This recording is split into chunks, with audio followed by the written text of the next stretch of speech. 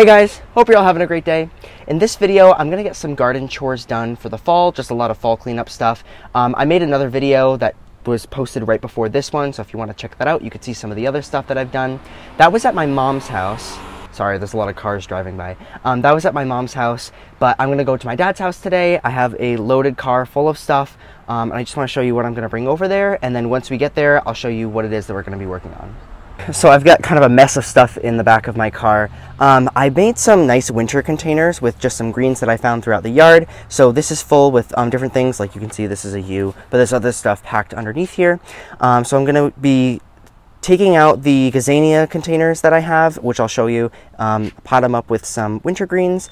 And then I just have like a couple drills. This is from all the bulb planting that I did. I borrowed my dad's drills when I had them over here, so I'm gonna return those back to him. This is the wilt stop that I'm gonna use with this stuff as well. I've got like my shoes, tripod, all that kind of stuff, but that's pretty much it. Okay, so maybe not that full, but we're gonna head over to my dad's and then I'll show you what we're gonna be cleaning up and also moving today.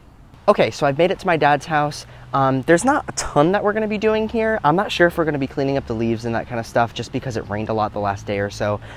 We'll see what we can work on. But for perennials and cutting stuff back, there definitely is a lot of work to do with that. So let me just give you a brief overview of what stuff we're gonna be working on. I just wanna also say it's very windy, so I apologize if there's a lot of wind noise. I'm gonna try to keep it to a minimum as much as I can. But starting off in this bed over here, this lamb's ear has gotten really close to the edge here, so I might cut a little bit of that plant back just to keep it somewhat in check. We're gonna leave that sedum, trying to keep my shadow out of the way too. This columbine, I don't know if I wanna cut that back today. I might look up to see if I should be doing that, but this columbine probably could be using a cutback for the rest of the season. These are two more Carl Forester grasses that we planted too, by the way, because we had these three originally, and then these two were added. And then the other thing, I'll talk to my dad about this, we might get rid of the black-eyed Susans that are there because they get really shaded out, or if anything, I might move some of them over to the back bed over there, so I'll show you that area. In the succulent bed, actually I have this plant right here, I forgot. This is not even potted up. So I have a succulent plant which matches this one here. I'm just gonna plant it right next to it and make a larger clump of it. These cacti I need to prune back for the season. I actually need to throw these out. We can't compost these because they grow like crazy and they just get everywhere. But they get kind of too big. You see how it's growing over these other plants? We'll cut back that sedum as well and that sedum and just kind of clean up this area. These really need to go inside. These are the guava trees. I'm surprised they've actually made it through the frost that we've had. Gazania pots, this is what I was talking about that I want to put the greens in. We have these three pots here, so I know they still have some flowers, but they're done for the season. So we'll fill those up with some greens. I might not keep all three, I might just do 2 pots. We'll see. This is doing very well too. I'm very happy to see that this hardy succulent arrangement has done very well. Moving over here, this Russian sage. I don't know exactly what variety this is, but we have a pussy willow and then a hinoki cypress here, and the two of them have just shaded this out too much, especially now that this birch tree is really starting to gain some size. So this is becoming a little bit more shaded. So I want to move this today to the back bed as well and just fill up some of those spaces now that we have like our main stuff in. Moving to the backyard, we're not really going to do anything with these honeysuckles. These are looking gorgeous. This lavender, I love this. This is a nice compact variety. I just don't remember the name. Anyways, moving on, getting distracted. The garden, I think we're gonna clean up what we can today. I have some fall crops growing, so like the kale, Swiss chard, we'll keep all of that. This Swiss chard has been insane. This actually I did from winter sowing, and it still looks crazy. Peas are doing well. They're starting to flower, so hopefully we'll get some peas out of that before it gets too cold. Carrots are doing well. I just thinned those out. Broccoli is okay. I don't know if the broccoli will actually grow. Third bed, yeah, we'll just try to clear this out, clean it out as much as we can. There's sunflowers to get rid of. There's some zinnias. These I'll talk about in a second, but there's more zinnias over there that we need to get rid of. So just annuals like that we need to rip out for the rest of the end of the season. What I will say about these are the purple coneflowers. What I need to do with these is you can see that they're right at the front of the bed and they grew literally 4 feet tall, like way too tall for the very front of this bed. But if I show you behind here, there is some space in between this Rose of Sharon and then this Arborvitae. So I'm gonna move some of these purple coneflowers more to this back area over here. And just kind of fill up that space, and then we'll leave room for a smaller perennial that we can put in the front, just so that way we don't have something so tall right at the very front and block the stuff that's behind it. Moving over here, I mean, not much else really needs to be done. yeah, we can cut this back, or not cut this back, we can rip this out. This is the Super Tunia that we had. We'll cut this back. Everything else I think we can pretty much leave. The only thing is over here, there's an Astilbe, these little spikes that are standing. We can cut this Astilbe back for the season, and the hostas as well. We can cut those back for the rest of the season. So we're just gonna get started on this, just plug away at everything that we gotta work on for today. It was raining a lot this morning, and it's turned out to be a beautiful, quite warm day. It's like 70 degrees, but it's gonna be very cold after today. So we're really just trying to take advantage of this nice warm weather. All right, with that being said, let's get started.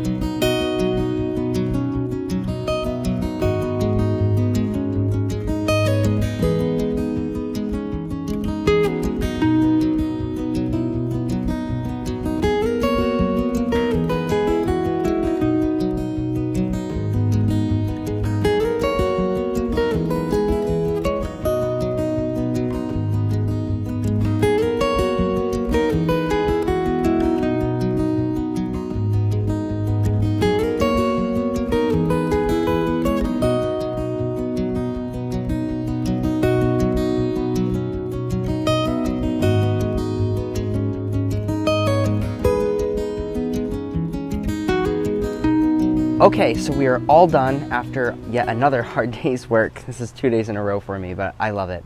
Let me show you everything that we did. There's a couple things I didn't end up recording, so I just want to show you those things as well, and then we'll be done. So just right off the bat, I didn't even say anything about the front yard, but thankfully my dad actually cut the grass today and picked up a lot of those leaves, so that is looking all nice and cleaned up. But let's spin to the other side of the driveway. Over here, the first thing that I ended up doing was, you can see this Daisy May Shasta daisy, that's what this is. We actually split this into 3 different clumps. What happened was it ended up kind of falling over in the spring because it was kind of on an angle the way that it was growing, just because it's like a bit of a grade down. So we split it into 3 and we made sure each one of these clumps is facing straight up. So that looks pretty good. I did run into a couple bulbs there, but they're actually starting to grow, which is awesome because I just planted those a few weeks ago. But nonetheless, this is looking pretty good. I have a couple hydrangea blooms here. You'll see why I have those there in a second. Walking onto the other side, I can show you right here, the lamb's ear. So we cut this back over here, just so that way it wasn't going to go in between the grass. Just kind of cleaning this up, tidying up a little bit, and that'll be ready for next season. Next up is this columbine over here. We just cut it back for the season, so it'll grow nice and fresh next year. You can see kind of what these clumps look like. There's 1, 2, 3, 4, 5, 6, something like that. There's 6 in total. Next up is this area. This was probably the most painful out of any of them. These cacti plants have gotten way too out of control. I ended up using a pair of tongs to clean these up, but I just wanted to cut them back a lot because they were starting to overgrow the edge, and these seem to be a little invasive, so I just wanted to make sure that I could keep these in check. This one, I took a lot off of it. You can see all the marks of where I took off pads from there, but don't worry, they're still gonna grow quite a bit next year. I planted this sedum. I actually don't remember this variety. There was one here already, and then I planted the second one, although it doesn't even look like there's 2 different ones there. And then I just cut back a couple of these sedum over here, and this one is still looking absolutely gorgeous. Next up are these 3 containers. They had gazanias in them, but I just did them up for fall. So there's different things in here, some arborvitae, white pine. These were those hydrangea blooms I was talking about. This here actually is Russian sage, a different variety, or a different one that we had that I'll show you in a second because I didn't talk about that at the beginning of this video. There is some pussy willow here, some yew, so all different things in those 3 different containers. I think they actually turned out very well. And then we still have the hardy succulent container here too. This is still doing well.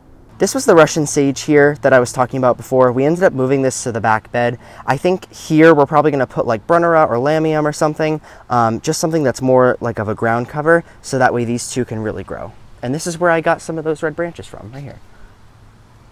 And then last thing in the front, right along the front here is where we took some of those black-eyed Susans. And this is where we ended up putting them. I'm kind of starting in the middle of the backyard, but you can see that there's this black dragon cryptomeria here. We put 3 different clumps here, just kind of in a drift. These are supposed to get, I think, like 2 to 3 feet tall or so. So we got those 3 there. Here's that Russian sage that I was talking about. And then if I move on this way, this stuff over here stayed the same, but then we did a lot with these purple cone flowers. So 1, 2, 3, and then there's like a 4th one right here. Those 4 stayed the same. We didn't end up moving those, but the rest of these, I think there was about 10 in total.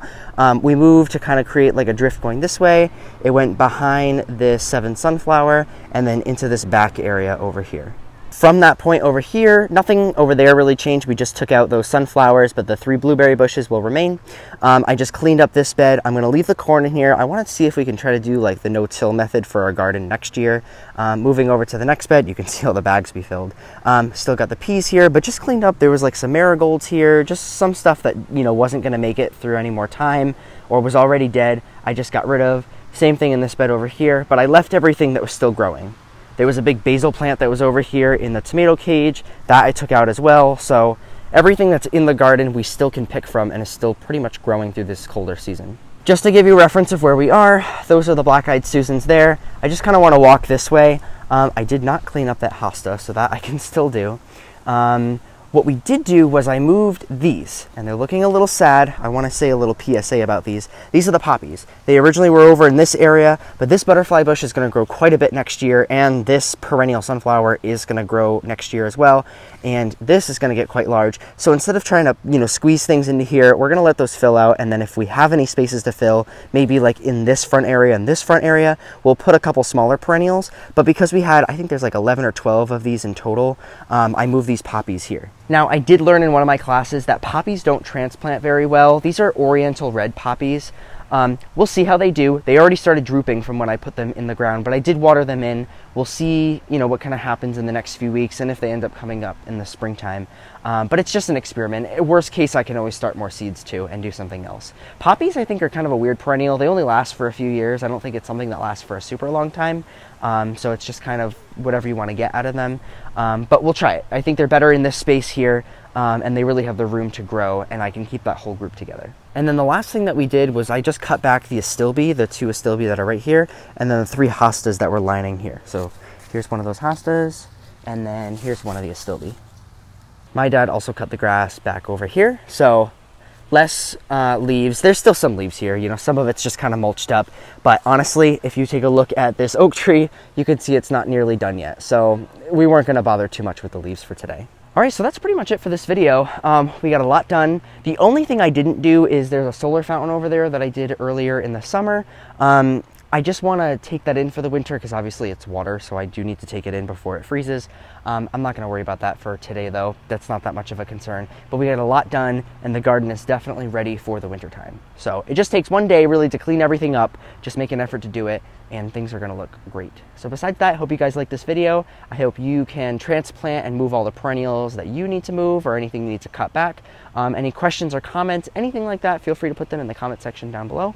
Besides that, I will see you in the next video.